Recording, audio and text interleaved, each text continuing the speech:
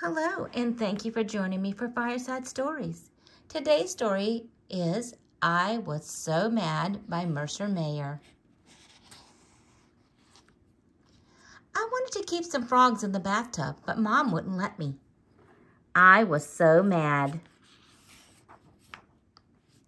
I wanted to play with my little sister's dollhouse, but Dad wouldn't let me. I was so mad. I wanted to play hide and seek in the clean sheets, but Grandma said, no, you can't.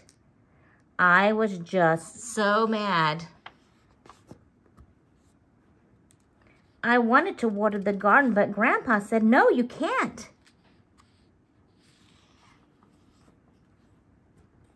So I decided to decorate the house, but Grandpa said, no, you can't do that either.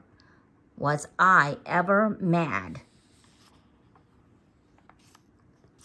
Dad said, why don't you play in the sandbox? I didn't want to do that. Mom said, why don't you play on the slide?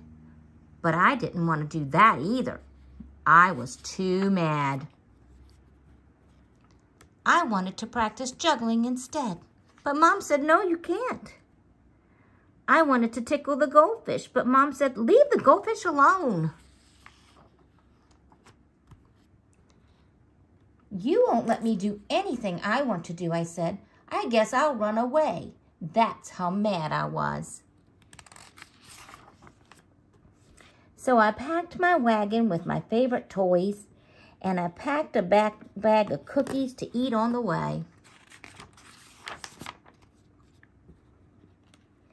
Then I walked out the front door, but my friends were going to the park to play ball. Can you come too, they asked. Can I go? And Mom said I could.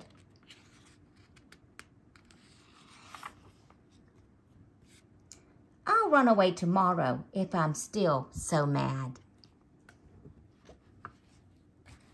Thank you for joining me today. And if you'd like to hear more, please subscribe. And while you're there, please also hit the like button. Until next time, happy reading.